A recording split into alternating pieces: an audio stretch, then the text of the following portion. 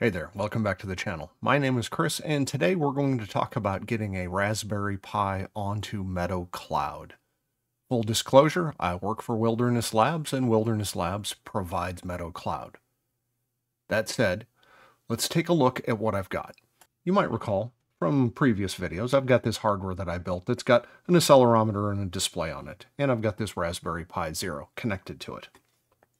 What I'd like to do is from a remote application or from a web app or whatever, I'd like to deliver a command to this device to make it do something. I'd like that command to be delivered securely and without me having to do a whole lot of back-end work. So I don't want to have to worry about creating all the connectivity pipeline and security pipeline and all of that. I'd like to just connect something, use an API and say, send a command to this. And Meadow.Cloud's going to allow us to do that. In order to use a device with Meadow.Cloud, though, what we have to do is we have to do a thing called provisioning. So we have to register this device with its security keys with the cloud. So let's take a look at how we would do that for a Raspberry Pi specifically. Now, this is a Pi Zero, but the process for a Pi 4 or a Pi 5 would be identical. So to start with, let's go over to the Meadow.Cloud web interface. You can see this is my list of devices that it currently knows about. So what we want to do is we want to provision our Pi Zero so it shows up in this list, and then I can click on a device and do something like send it a command. So let's go over and provision this device. I've opened an SSH session to the device. First thing you have to have is you've got to have .NET installed. So I'm going to verify that. You can see here I've got .NET 8 installed. There are instructions, and I can leave a link down below for how you get this installed. I'm not going to go over all of that. The next thing we want to do, for simplicity, is we want to install the Meadow.NET tools. So that'll give us a Meadow command line. So here is the command line. We run it, and it will install the Meadow tools. This is a Pi Zero, so it's not the fastest thing in the world. But now I can type Meadow and we'll get help. The next thing I want to do is I want to tell the command line the route to the device that it's going to interact with. In this case, I just want to talk to the device that the Meadow command line is running on. So I'm going to configure the route to the local device. Now I can ask it, what is the device info? And it gives us the device name, a little bit of information. One of the pieces of information here that's important is the serial number. We also need the public key for this device. So we can do device info and add this -K to get the key. You can see here at the very bottom, this is getting the public key, and it has no identities. This means that a public key has not been generated yet on this device. So what we'll do is we'll create a key pair using RSA. Just going to select the defaults here by hitting return. And now I can get the info again. This time you can see it gives me a public key. The two things I'm going to need here are this serial number and this public key. And the public key, I need it with the delimiters, the begin and end public key delimiters. The primary challenge with provisioning this Raspberry Pi is I have to log into Meadow.Cloud in order to do device provisioning. And logging in is done through Okta, which is a web interface, and I don't have a UI, so I don't have a web browser on this Raspberry Pi. So that's why I need this information from the device info, that I can go to a device that has a web interface so I can log in and provision it. I know it seems a little bit convoluted, but right now that is the way that we do this. So I'm going to come and open another terminal. This is not the Raspberry Pi, so this is the Pi. This is my Windows desktop here.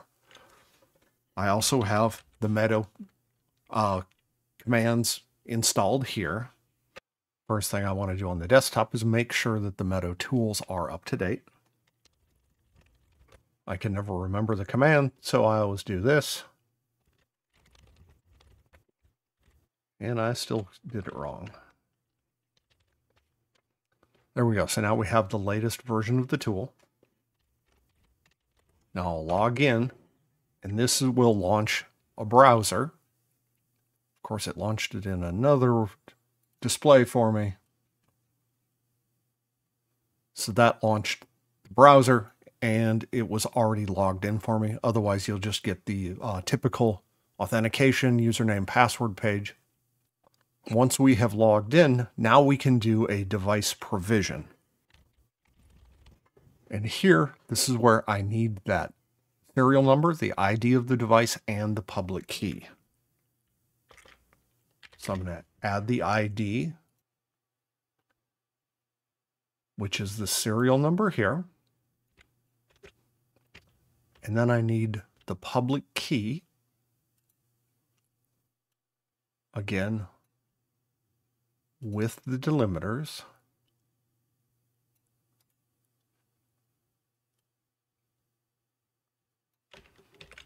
Because the output from the command line has all of these new lines, and if I paste this back in, it's going to cause trouble.